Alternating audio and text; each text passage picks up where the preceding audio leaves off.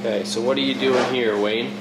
Okay, I'm weighing out the rennet so that we have the right amount of rennet to go with the milk that we are making into cheese.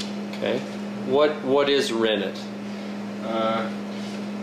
This rennet is it's factory generated to assimilate the rennet that is in a calf's stomach, which was the original rennet used to set cheese.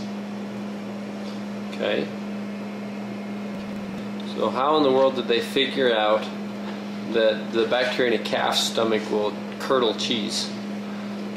Well, this happened a couple thousand years ago when people back at that time were hauling milk from one place to another.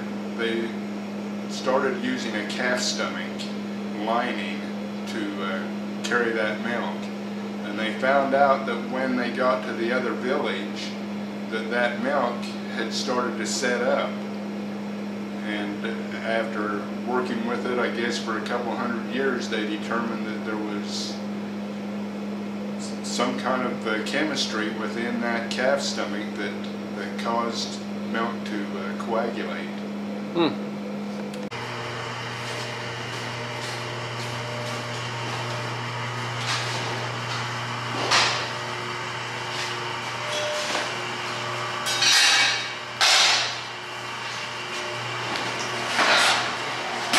So Wayne, how long has the Choose-It been in here now? The Choose-It's been in here just about 30 minutes.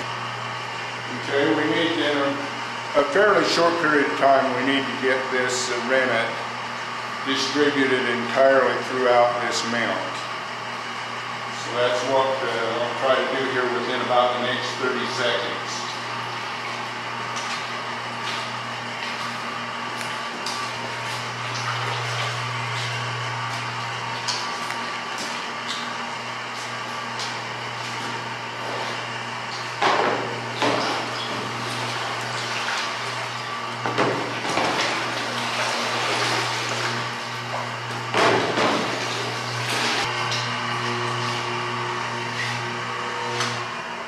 Okay, now we'll turn the agitator off and allow the rennet to start acting on the protein, and it will bind up the milk so that it's ready to cut in about 30 minutes.